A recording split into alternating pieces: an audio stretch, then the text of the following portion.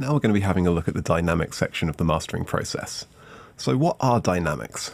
Within the mastering context, when we're thinking about dynamics, we're looking at the difference and the ratio between the loudest and quietest points in the mix.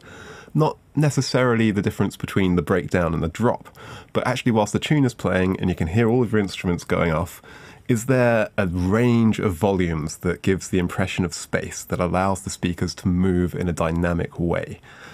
Do we need to apply some subtle compression to pull these peaks in together to create a more rounded mix? Which is why we would think about compression. It's all about smoothing out the mix, so you can turn up the volume a little bit, but whilst controlling the louder peaks and gluing everything together in a solid sort of harmonic state. So choosing the right effects is important. Lots of different compressors can work differently. There's a few different options within Ableton, for example, where you can have the normal compressor, the glue compressor, or the multiband dynamics. And also within Logic, there's a whole bunch of dynamics options from the compressors and multiband compressors. We can also use sidechain EQ on our compressors, which means that you're EQing the signal that drives the compressor circuit. You're not EQing the sound itself, but for example, you can take the low end out of the signal that's driving the compressor, which means that it's not going to be acting on the louder bass frequencies, which will reduce the amount of pumping that occurs when we're applying compression to the master. We're also going to be having a look at the multiband dynamic sections, where you can have different frequency bands that can be compressed in different amounts. We'll move into Ableton now and have a look at these. So the first thing I'm going to do is apply a glue compressor to this channel. And you can see that it's not doing anything by default.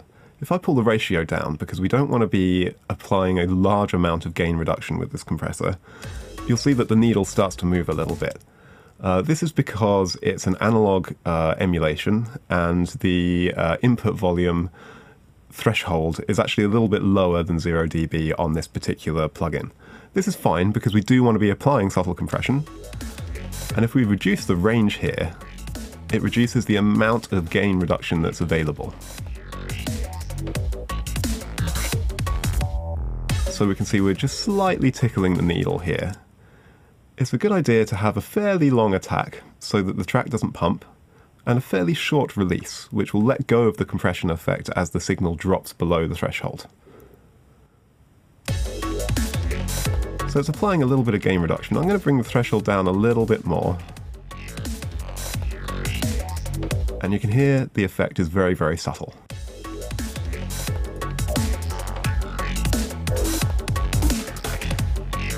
It just sort of sticks the sound together.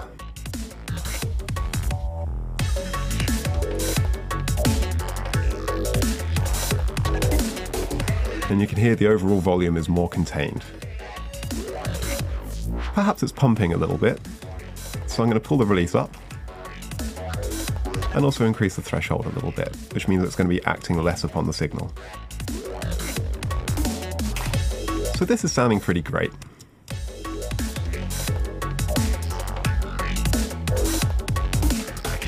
It's contained the snare drum nicely within the sort of presence of the kick.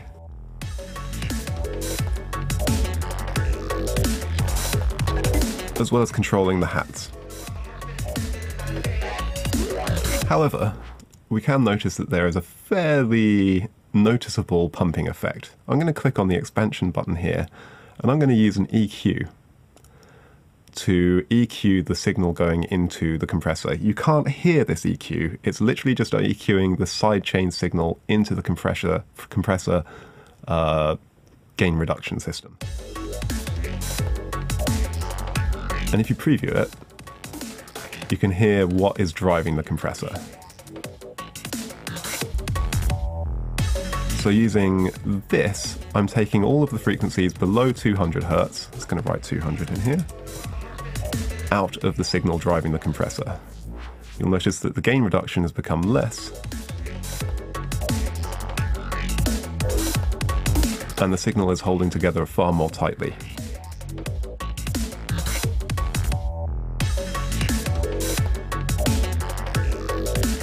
It's still controlling the snare drum and keeping it nicely in balance with the kick and hats.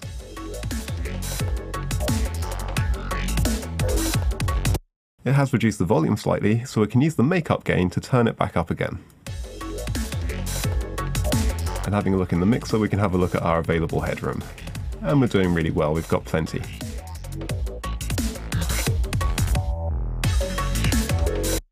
So even though it's only acting less than a decibel on this signal, the effect that it's having on the overall vibe of the master is really, really important and impressive.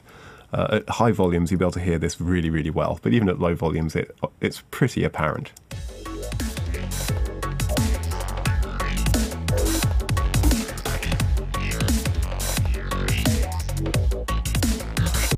Now we're going to have a look at the multiband dynamics. I'm going to drag the plugin into the chain here.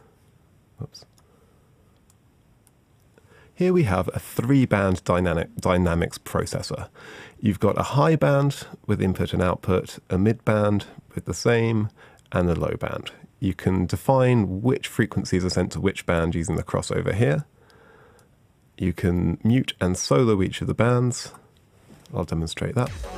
So I can solo the high band, and we can only hear the treble, as defined by this crossover frequency. So everything above this frequency is going to this band. You can hear more low end when I drag it down, and less as I drag it up. If I turn off the solo, you can hear everything again. So the compressor's not currently acting on anything. I'm going to click on the A button here, which shows the above section. If I drag up and down in this box, you'll see that the ratio changes here. If I drag downwards, the ratio goes upwards, creating compression, and if I drag it upwards, the ratio goes down, creating expansion. Anything below 1:1 will create expansion. So if I press play at the moment, nothing's going to be happening. I'm going to drag the threshold down so that we can see that the compressor is acting on some of these peaks right here. If I drag this upwards, you can hear it'll get louder. And if I drag it downwards, you'll hear it'll get quieter. Everything above this threshold is being reduced in volume by this ratio. So in order to make the top end sound a little bit more solid, I'm actually going to use expansion here. So I'm going to drag this upwards and make sure that this ratio is below 1:1. And as I do so, the treble will become louder and more apparent. I'm going to affect the frequencies above about 3 kilohertz here.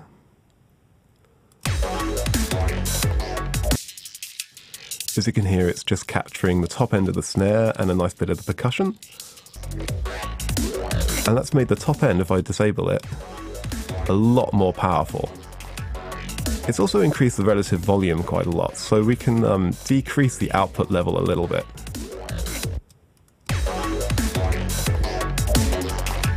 Now let's have a look at the mid-range. I'm going to solo it here. It is sounding pretty solid, but I'm just going to have a look at maybe compressing some of the peaks and then bringing the level up. So I'm going to drag the threshold down here. Drag this downwards to create compression, and then increase the gain very slightly to compensate, and take the solo off. Disable the plugin and hear if it's doing any good. It seems to be. I'm not so convinced by this compression. I'm going to turn it up a little bit more. So it's only a very slight compression and increasing the volume at the mid, so I'm going to turn the output of the tops up as well.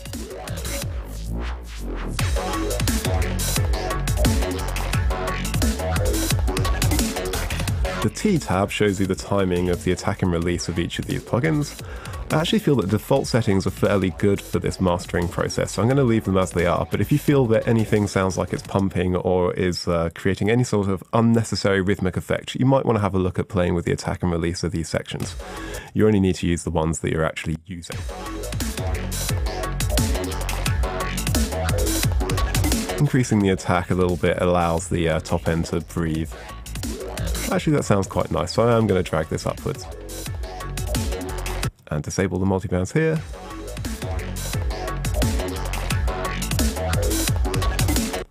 Okay, that's sounding pretty great. We've also got an amount knob here, so we can check how much so we can change how much the compressor is affecting the signal overall. Rather than being a mix, this changes just the amount, so you don't have to go in here and tweak all of your levels if you only want to decrease the effect that the compressor is having. So by turning this all the way down to 0, it's having 0 effect. At 50, it's doing 50% of the gain reduction or increase, and at 100, it's doing 100%. This can be a really useful way to figure out whether or not you're doing any good to the signal, and also allow you to dial back your settings if you're feeling that you've overcooked it, but you don't want to adjust many of these settings.